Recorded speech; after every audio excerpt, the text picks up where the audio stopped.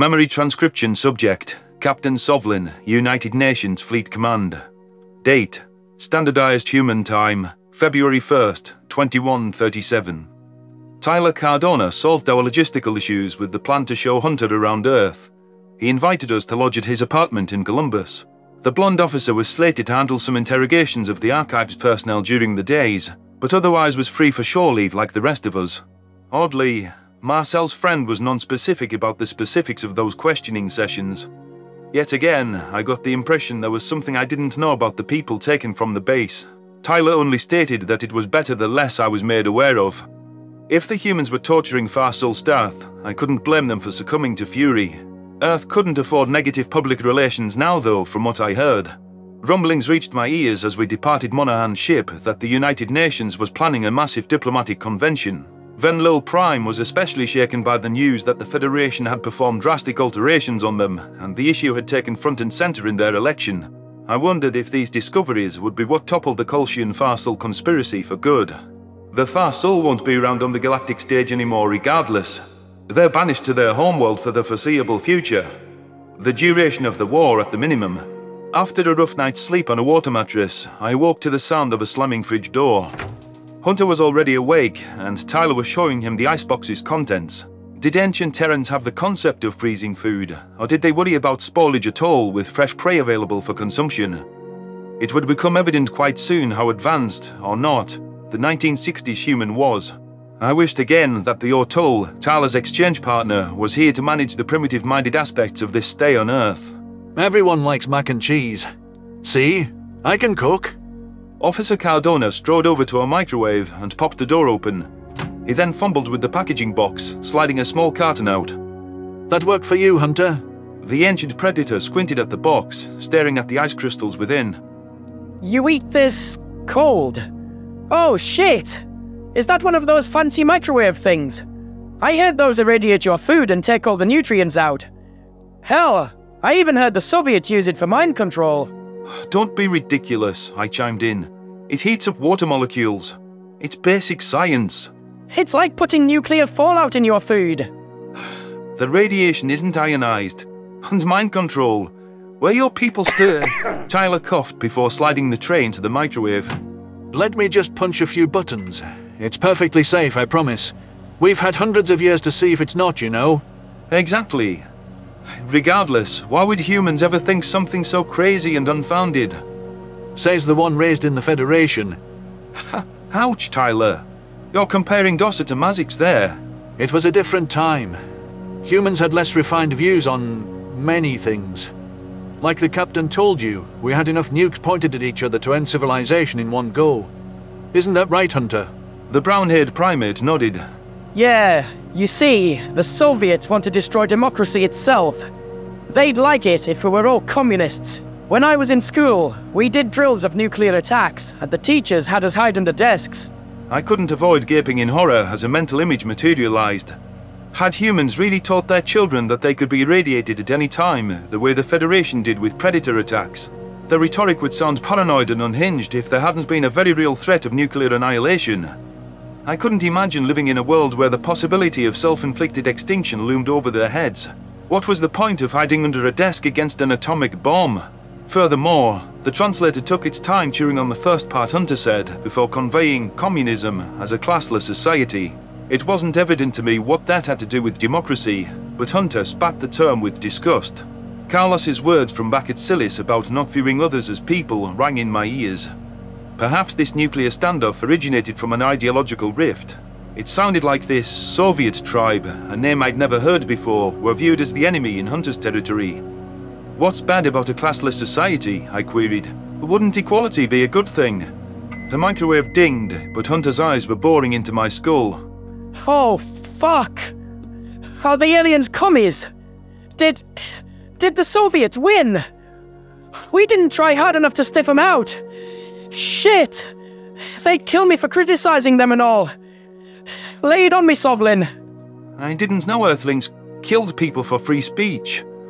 I have no idea who these Soviet people are, and I have no equivalent for the word communism. From what my translator says, it sounds like an unattainable ideal. If ancient humans knew how to have everyone get by, I am all ears. I joined our military to provide for my family. It was a well-paying, respectable career. Sovlin, most countries today have lax laws on speech, and you won't be taken to the handful that don't. Tyler placed the steaming food by Hunter, handing him a plastic fork. You can say whatever you like about humans and our government. It's considered a basic right. Hunter pushed waxy yellow food around with his silverware. You've never heard of the Soviets? Sovlin has no reason to know them. The Soviet Union collapsed at the end of the 20th century, broke into several independent countries. That's righteous. And now that I think about it, the Aussie called me a Yank, so USA still exists. Correct. Unreal. I was surprised you let a chick carry a gun. She sure didn't act very ladylike. Must be distracting having eye candy around on the battlefield. The tongue on that one seemed like a shrew. I flinched with surprise, hearing such objectifying and belittling remarks from the primitive predator. The blonde human looked appalled, and his eyebrows arched up with disgust. Officer Cardona's fists clenched and unclenched, while his teeth-baring seemed like the unfriendly kind. Reading between the lines, I could sense that ancient Terrans didn't believe females belonged in certain professions. It also sounded like Sam's speech patterns didn't align with the passivity Hunter viewed as fitting. Did the males see themselves as better due to a higher propensity toward physical strength? Maybe Earth truly wasn't a charitable society when we observed them. The fuck did you just say? Tyler hissed. Hunter chewed on a mouthful of food. What? I mean, it's bonkers. They're the fairest sex. Pretty girl like that belongs at home, not fighting aliens on another planet. Look, I know that was the prevailing thought in your times, but you'd better drop that idea quick. You're gonna get some teeth knocked out if you don't. If Sam's capable of doing the job and willing to take the risks, why shouldn't she serve? It doesn't matter who you are or where you're from. Everyone has an equal chance to prove themselves nowadays. You're getting hot under the collar there. I only want to protect women. Was polite to her when she was around. I didn't mean for you to get unglued or anything. Like I told Sovlin, I don't belong here. Clearly culture isn't the same. You call denigrating half of humanity cultural, I growled. Tyler panned his head. Tolerance is what I meant about less refined views. It's no different from you calling us predators and your insults toward Onzo. It's not an excuse, but I don't think Hunter knows better. Stems from a place of ignorance. There must have been recent changes in humans as a species after all, so I gleaned some insight into how the Federation could frame pre-FDL Earth as an uncivilized world. Perhaps Hunter had some problematic views from his upbringing, though I didn't imagine it could be that difficult to show him the errors in his thinking. There were some positives in notions he espoused, such as democracy and the right to critical speech. On a separate note, Tyler's arguments about my predator hatred being similar fell flat. That was related to personal trauma. Why would anyone else cling to biases when shown the flaws in their thought? Especially a primitive waking up. Hunter should realize he needs to catch up with more enlightened minds. Hunter abandoned his half-eaten meal and padded over to the couch with a frustrated look. He cradled his head in his hands, breathing a flustered sigh. The human snatched a remote, but looked confused by the sea of buttons on the touch interface. He set it back on the coffee table, wringing his hands in frustration. Tears welled in his eyes, which I suspected was his overwhelming dread returning. I found myself a spot next to him and picked up the remote. I'm not gonna make it a day here, Hunter groaned. My opinions seem to be an issue. I switched on the streaming services. Oh, have I ever been there? I'm still there. It's hard to know that there's a problem with your thinking when it's how you were taught. If you're open-minded and you try to be kind, it'll all work out. Tyler thinks I'm ignorant.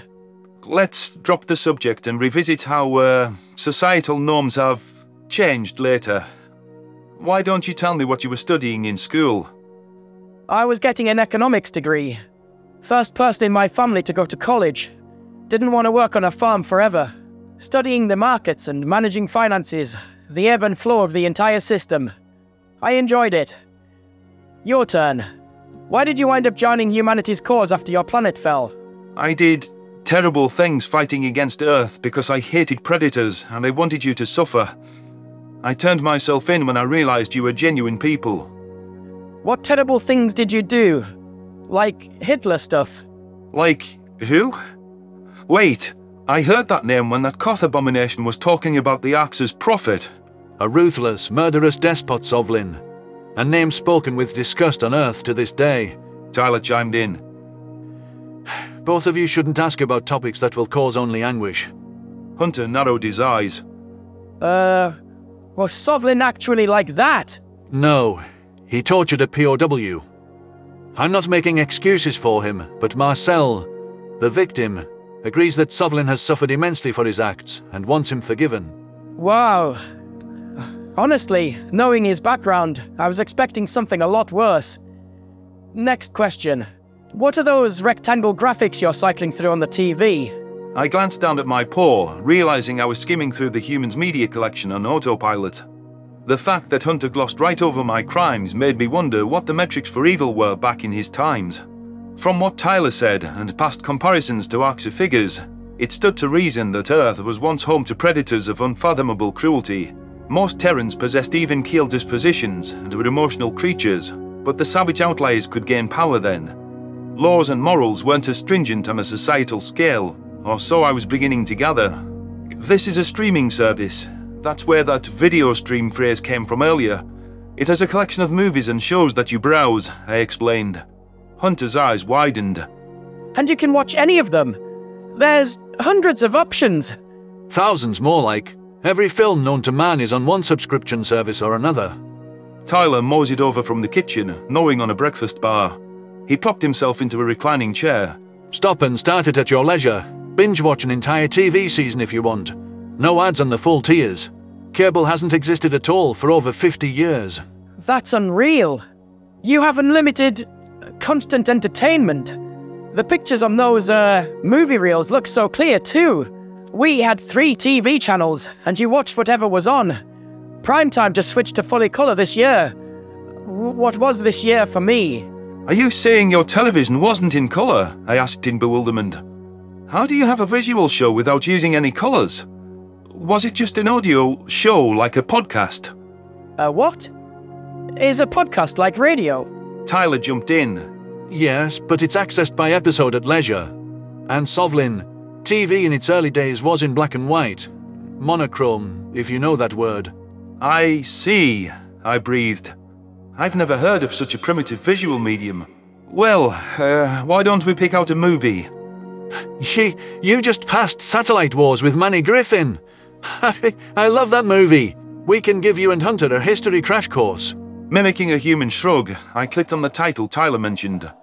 Studio introductions gave way to a burning fire before the camera panned up to a missile slamming into a power station's smokestacks. Screams were echoing through the air as panicked actors ran across the screen. The camera cut to a predator that I vaguely recognized from the Escape from the Cradle promos, who had a panicked look in his binocular eyes. Dirt and grime was smeared across his oily skin. Holy shit! Why would they show what's basically a raid in such vivid detail? You can see the missiles hit. The lead actor, likely Manny Griffin, was helping a half-conscious human limp along. Orange light detonated behind them, and the 2 primates went flying. The camera dropped to the ground, turning blurry as a ringing sound echoed through the speakers. My spines were bristling from the intensity of the scene. The fog cleared from the lens, showing Terran hands fumbling to get up. The shot followed Manny, who was calling out the missing comrade's name.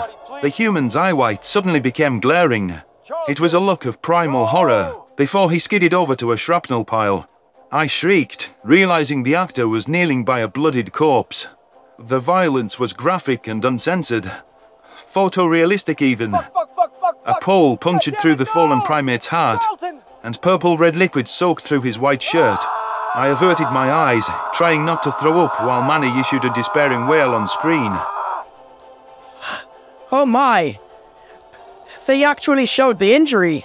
Hunter had gasped at the gory sight as well, despite supposedly being from a more violent Earth than Tyler. That looks real. That's worse than Psycho. I kept my gaze on the floor. That is a sick thing to show the audiences.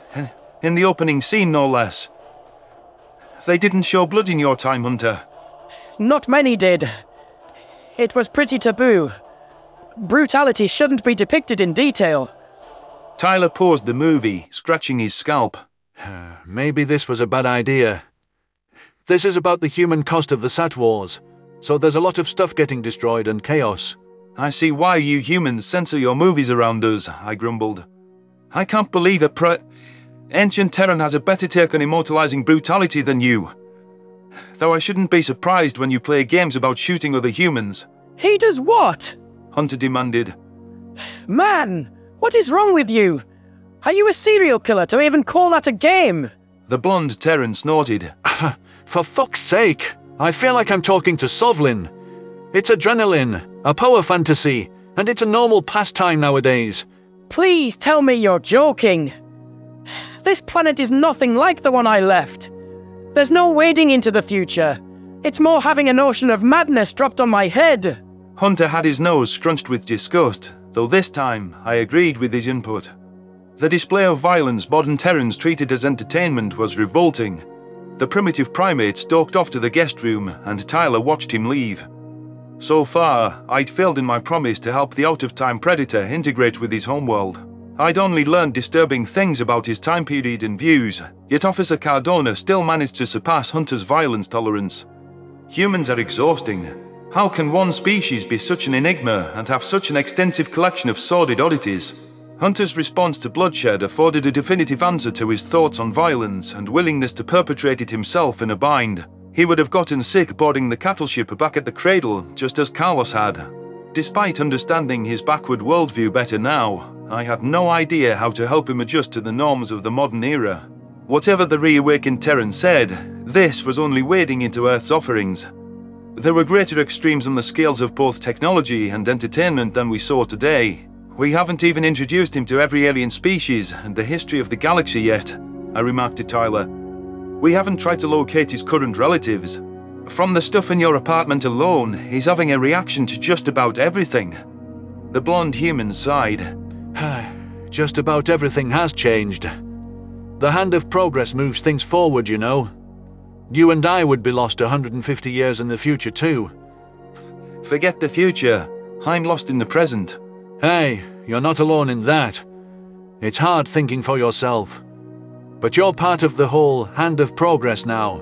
150 years from now, I want us to still be here and the Colchians to not. You and me both. We'll have to see what comes of your hush-hush diplomatic convention. Maybe the archives will change things. I don't know much, man. I'm sure it'll be broadcasted back home when it goes down. Some alien hotshots are coming into town, and the UN silence is more about figuring out how to sell it to the Humanity First crowd. The truth about the uplifting shit has all of our allies rattled though, so we got to seize the day. The Venlil must be losing their minds. I wonder how Slanik is doing. Tyler's eyes darkened. I know the answer to that.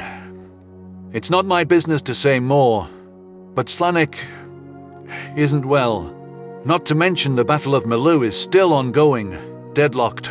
That declaration made my heart sink as I recalled how angry Marcel's exchange partner had been after my appearance. The Venlil had been through tremendous trauma, bouncing between grueling battlefields and watching a friend's torture. Part of whatever was hurting him was my fault. The new revelations about Venlil kind could have been the stressor that tipped the scale and led to a full-on breakdown. There was nothing I could do to help Slanik and Marcel, however. I had to focus on the person I could still make a positive impact for. There had to be options available to aid Hunter in fitting in and learning the proper etiquette of our time. Humans were fundamentally different all those years ago in some ways. Good traits worth salvaging existed within him nonetheless, so I wasn't going to write him off as a savage predator yet.